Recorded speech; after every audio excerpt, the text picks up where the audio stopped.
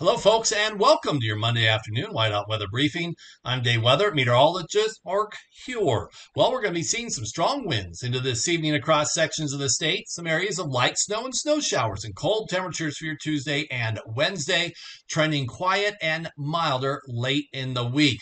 Here through this evening and tonight, your yellow shaded area is going to be potentially looking at some strong and gusty west to southwest winds through about 7 or 8 o'clock, and we will see some 50 to 65 mile per hour gusts potentially still on I-25, Bordeaux on south towards Chugwater, and also on I-80 around the Arlington and Elk Mountain area. These are the two biggest locations for potential gusts in that 50 to 65 mile per hour range.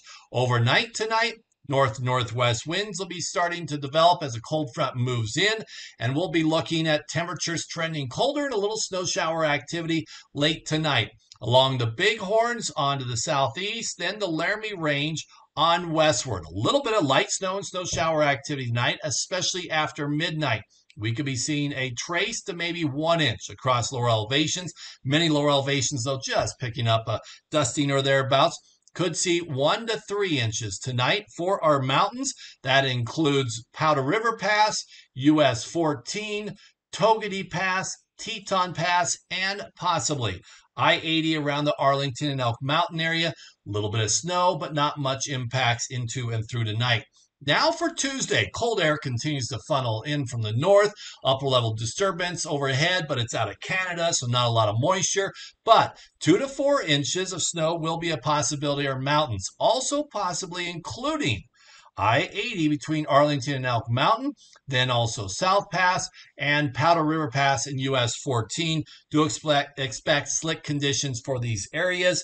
Otherwise, a little bit of light snow and snow shower activity tomorrow, traced to maybe 1 inch in some lower elevations, with southwestern Wyoming being mostly dry, cold, and breezy, and strong and gusty north to northwest winds, Bighorns and Laramie Range on eastward tomorrow, north to northwest winds of 20 to 45 miles an hour. Definitely going to be putting a chill on the air, and there will be some light snow and snow shower activity. All in all, though, not a lot of weather going on, just enough to create some impacts. Have a great afternoon, and we'll talk to you again tomorrow.